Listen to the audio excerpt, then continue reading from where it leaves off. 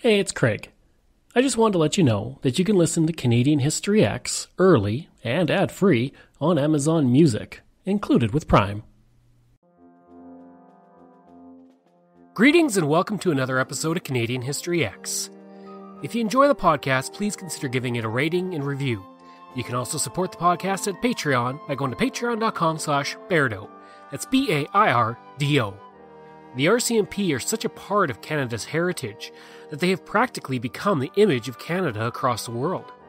From taking part in diplomatic functions, including the coronation of Queen Elizabeth, to being our national police force, the RCMP had their beginnings 125 years ago not as the RCMP, but the NWMP, or Northwest Mounted Police.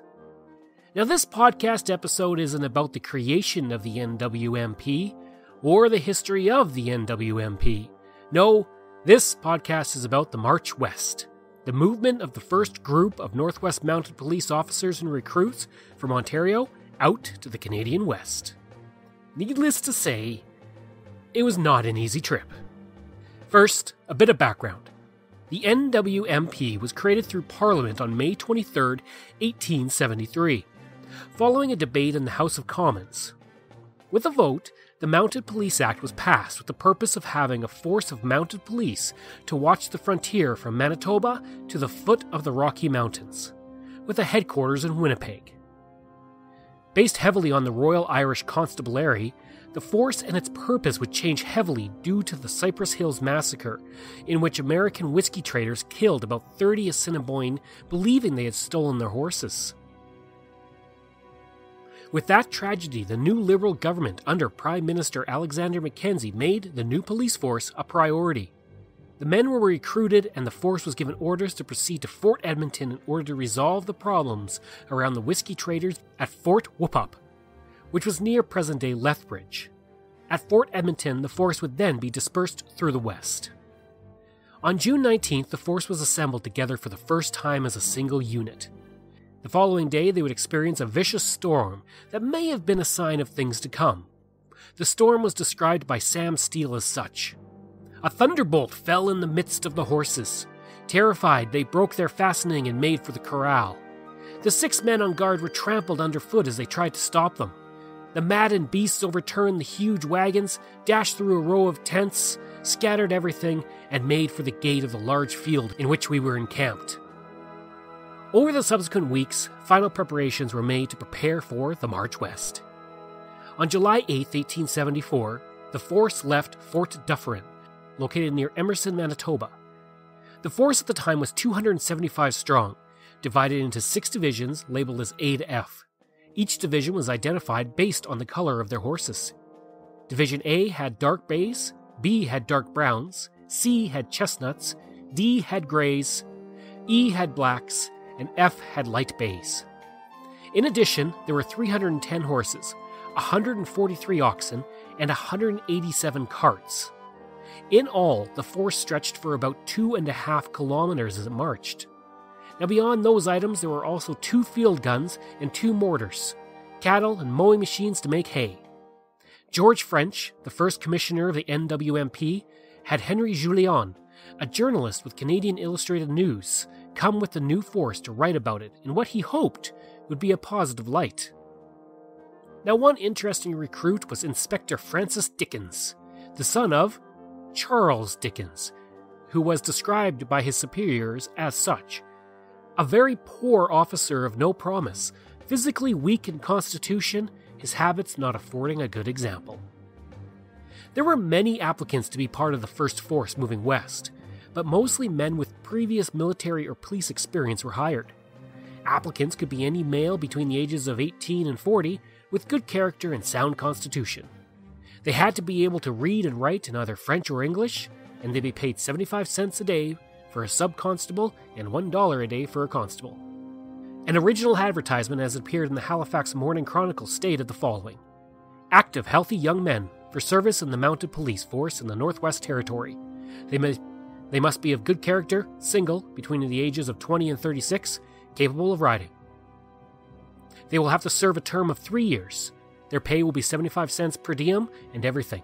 Uniform, rations, board, etc. found. and on completion of service will receive a free grant of 160 acres of land with right of choice. Now things did not begin well for the force. With so many moving positions and through difficult conditions, the force made only 15 miles a day, and that was on a good day. On the 4th day of the march, the troops rested at a place called Grant's Place, where they killed several ducks and feasted on them. They would have consequences soon after for these men, beyond the fact that they killed several ducks without approval. You see, there's something called prairie cholera, which is a terribly unpleasant gastrointestinal condition that follows eating duck and drinking pond water. The men who enjoyed those ducks in the pond water soon found themselves literally soiling themselves on the march. On the 5th day of the march, the troops were able to camp at the base of the Pemba Mountains. During the evening, swarms of grasshoppers descended on the canvas tents of the men, forcing them to pack up their tents to save their only shelter from those hungry grasshoppers. On July 19th, the 12th day of the march, the men rested in order to observe the Sabbath. Resting along the Cerise River, the men had their first opportunity to bathe and wash their clothes. Remember the men who soiled themselves after the pond water and duck? Well, this was their first chance to actually wash their stained pants. And blacksmiths with the force were able to fix damaged equipment for the first time. On July 22nd, the 15th day of the march, the first of the horses began to die. The force was crossing a river, but due to the heat of the day and the weak condition of the horses, 2 were abandoned and 2 others died. The weak condition of the horses was because of the small supply of oats the horses were being provided. The grasshoppers that hit the force on day 5 had stripped the land clean ahead of the men, which meant there was nothing for the horses to eat along the way. Within 3 weeks, A Division was in serious despair and men were suffering from dysentery. As a result, on July 29th, several members of the division were left behind as the main force turned off the southerly trail and began the march across the drier and rougher plains of the northwest area. As for A Division members, a total of 12 troopers, 55 of the weakest horses, 24 wagons, 55 carts, 50 heads of cattle, and 62 oxen were placed under the command of Inspector W.D. Jarvis and Sub-Inspector Albert Shirtfliff. He would take them to Fort Edmonton to set up a police post. On August 1st, the 25th day of the march, the bad luck of its members was in full force. Henri Julien, the aforementioned journalist, went off to hunt ducks. After dismounting to get a duck he shot, his horse rode off, and Julien would spend hours chasing after it on foot. Finally catching the horse, he returned to camp to find the force had left, and he was forced to tether his horse and sleep under the stars for the night. The following day, a search party found Julien, whose hands and feet were ragged and bloody, and his face had nearly been disfigured by mosquito bites. Julien had no luck on that second day before he was found. His horse once again bolted, and he spent hours chasing after it until he caught it. Over the next 2 weeks, things would be relatively okay. The troop would come across the Sioux, who were happy to trade and spend time with the force. Various groups had gone out and picked up some supplies, although not enough to keep the force from being at a razor's edge of despair at points. By August 18th, the force was in the middle of what would one day be Saskatchewan when they were hit by a colony of flying ants that tormented the troops. On August 21st, the 45th day of the march, the force met a small party of men consisting of Pierre Lavielle and his sons Paul and Gabriel, as well as a Roman Catholic priest named Pierre Lestang. In relating what he saw, Gabriel Lavielle would state, "They looked terrible. They wore little bits of hats no bigger than a plate. These gave no shade at all, and their faces were burned almost black, and they were all bitten by mosquitoes. The horses' tails were bobbed right to the bone like they would be in England. The tail was thus no use to the horse to keep off the mosquitoes and the flies." On August 24th, the force reached the Cypress Hills, which is on the border of present-day Alberta and Saskatchewan. The weather had turned colder, but the Cypress Hills provided a welcome reprieve from the march for several days. When they eventually continued on, poor planning would result in another terrible mix-up for the group. Commissioner French had thought that Fort Whoop-Up was at the junction of the Bow River and South Saskatchewan River, but when the group arrived on September 10th, they found nothing in the area except for 3 old shacks. The hope was that they would be good land to graze, but as French stated, it was little better than a desert. But the men had no water to drink except for muddy water from the marshland. Where was Fort Whoop-Up? Well, it was 121 kilometers away, but the men didn't realize that at the time. So search parties were sent out and they met with no success, and the expedition was in real danger of losing its horses and dealing with starvation. Commissioner French then abandoned the plan to move towards Fort Whoop-Up and chose to travel 70 miles south to Sweetgrass Hills, which was close to the border with the United States. While the force was there, French and a few officers would make their way to Fort Benton, Montana, to buy supplies. By the time the group arrived in the area on September 21st, many of the men were only wearing rags and were walking barefoot, while more horses had died from the cold and hunger. After getting new supplies, Divisions D and E went back to the east, and Divisions B, C, and F began to travel to Fort Whoop-Up. And the next section of the journey was a tough one. Buffalo had cleared the prairie of grass, and many of the water holes were full of foul water. Horses began to get weaker, and many of the men were wearing sacks on their feet because their boots had worn out. On September 19th, several horses with the force died, enough that the troop would name the coulee Dead Horse Valley. On September 23rd, French and a small group of men arrived at Fort Benton, and after a rest would purchase supplies and take on the scout, Jerry Potts. At this point, French rode east to join Troops D and E, while McLeod would be in charge of the majority of the force currently waiting at the Sweetgrass Hills, and they would reach the party on October 4th. On October 6th, the force left Sweetgrass Hills and were guided to Fort Whoop-Up by Jerry Potts. The force finally arrived at Fort Whoop-Up on October 9th and were ready to battle the whiskey traders in the area. Unfortunately, the whiskey traders were very aware that the force was coming and had long since left. Any trace of the whiskey had long since left the fort, and the Mounties were forced to leave the fort with no evidence ever found of whiskey trading. The NWMP then received orders from Ottawa to garrison in the area and settle on an island in the Old Man's River to build Fort McLeod, planned to be the new headquarters of the force. A total of 10 officers, 140 non-commissioned officers, 105 horses, and 38 cattle would stay at the new fort. Commissioner French would travel to Fort Livingston and arrive on October 21st, where his diary stated the barracks were being built, and that fort would briefly serve as the headquarters of the NWMP until Fort McLeod was ready. At the time, with news of exactly what the men went through not reaching the public, early historians described the expedition as epic in nature. One contemporary historian of the time stated that the march was truly one of the most extraordinary on record, and he felt it was one that Canadians could feel proud. By the mid-part of the 20th century, times were changing, and so were the views of the march. Paul Sharp at the time stated that the march west failed due to misinformation, inexperience, and ignorance. As time went on, the criticism of the march and its planning only increased, putting emphasis on the bad planning, lack of organization, and inexperience of those on the march. Nonetheless, no matter our view on the march, it is an important part of Canada's heritage, and for those who made it through the march, it was something they would never forget. So what about the men who did take part in the march? Where did many of the more prominent members end up? Now, George French had been born in Ireland and educated at the Royal Military College, and he came to Canada at the request of the Canadian government in 1871 to become the head of a school of gunnery. He served as the commissioner of the NWMP from 1873 to 1876, and he would eventually return to the British Army and reach the rank of Major General. He would help to establish local defense forces in India and Australia, and would retire from the Army in 1902, the same year he was knighted. He would spend the last 19 years of his life guarding the crown jewels in London before his death in 1921.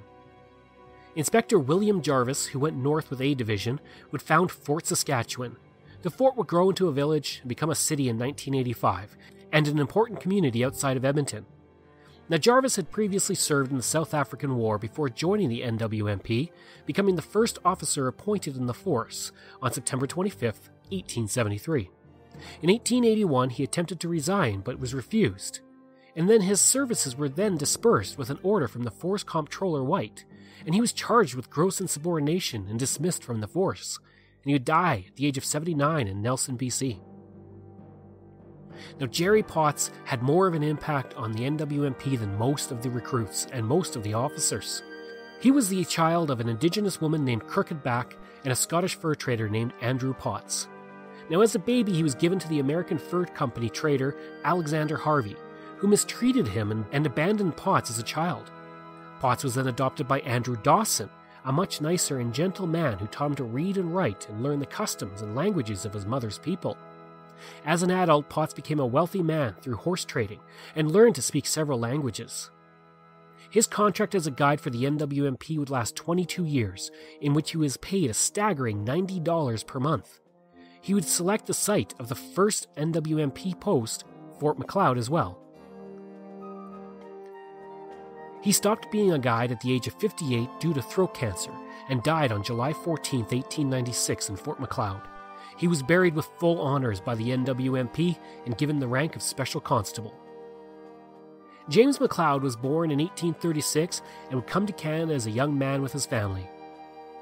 After graduating from Queen's University, he would join the Volunteer Militia Field Battery and then practice law in the 1860s in Ontario. Following the March West and the establishment of Fort McLeod, which is named for him, he would be elected to the Legislative Assembly of the Northwest Territories in 1876. The same year he took over as the second commissioner of the Northwest Mounted Police. He served in the legislature for 15 years until 1891 and would pass away 3 years later. James Walsh was born in 1840 and following the March West was assigned with establishing a post in the Cypress Hills. He would establish Fort Walsh, and he would develop a strong relationship with Sitting Bull, who would come into the region to escape the Americans after the Battle of Little Bighorn. The Canadian government eventually decided that the friendship between Sitting Bull and Walsh was an obstacle to the Sioux returning to the United States, and they would transfer Walsh away, and Walsh would resign out of protest. In 1897, he became the first commissioner of the Yukon Territory, and he would resign 1 year later. He died in Ontario in 1905, and Mount Walsh in the Yukon is named for him, and there is an excellent heritage minute about Walsh and Sitting Bull. Commissioner McLeod, where are the rest of your men? You've got more men back there than I have in the whole of Western Canada. Yeah, but Sitting Bull held a war dance last night. General Terry, in Canada, Sitting Bull has kept the Queen's peace. He's agreed to meet with you. Spotted eagle. That face doesn't look ready to come back to the States without a fight.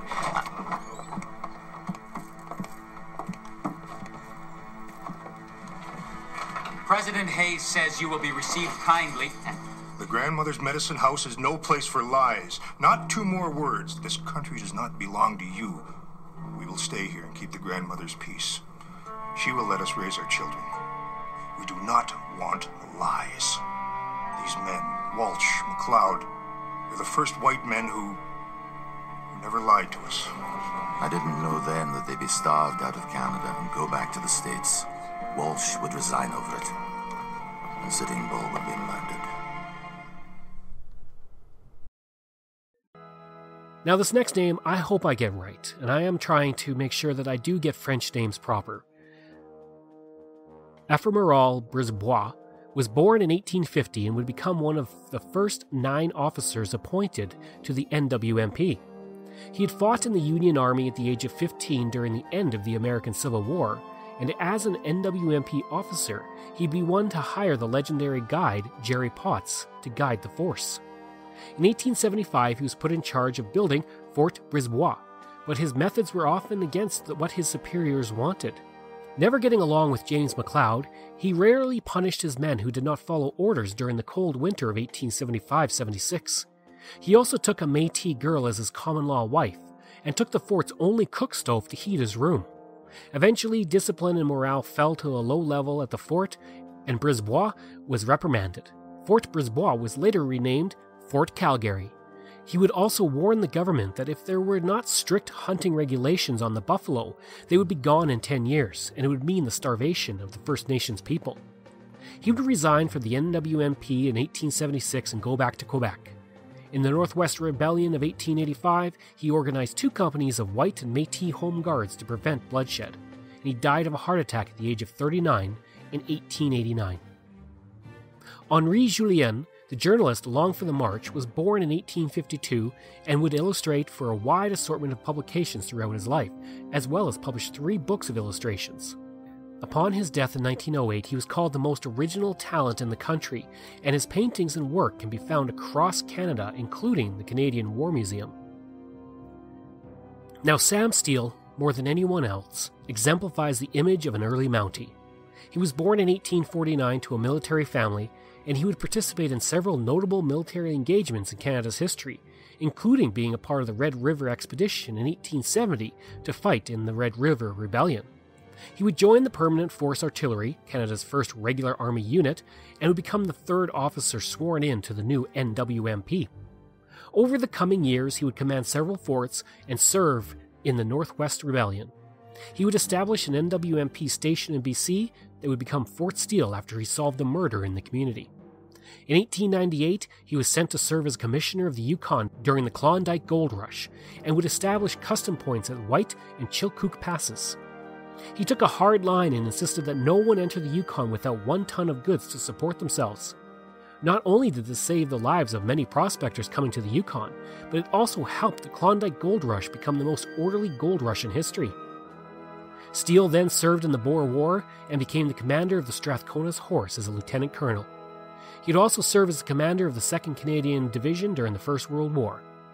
He would be knighted on January 1, 1918, and would sadly die of the Spanish flu that same year. Mount Steele, the 5th highest mountain in Canada, is named for him. Information for this article comes from Wikipedia, the Canadian Encyclopedia, Hammerson Peters, History Comes Alive, Cypress Hills Country, Alberta, A New History, and The Hills of Home. I hope you enjoyed this episode of Canadian History X, and if you did, please give a rating and review. You can reach me through email at crwbaird@gmail.com, and you can find me on Twitter at craigbaiard. You can also visit my website and see hundreds of articles on Canada's history by going to CanadaX, that's ehx.blogspot.ca.